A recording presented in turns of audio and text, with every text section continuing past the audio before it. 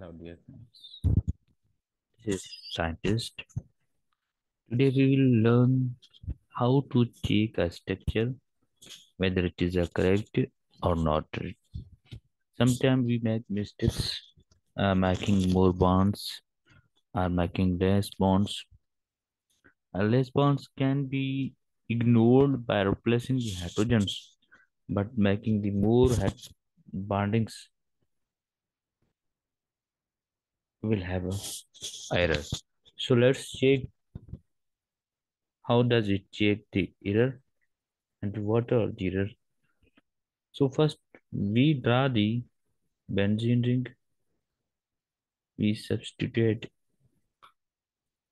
with ethyl group. Now we check, go to the structure. Here we have check structure. No error found. Means this structure is correct written. So we are making some error in this structure. We have another substitute at one position, that is methyl group. So let's check again. Go to structure, check structure. Now it shows there are too many bonds to unlabeled carbon. So at this carbon, there are too many bonds.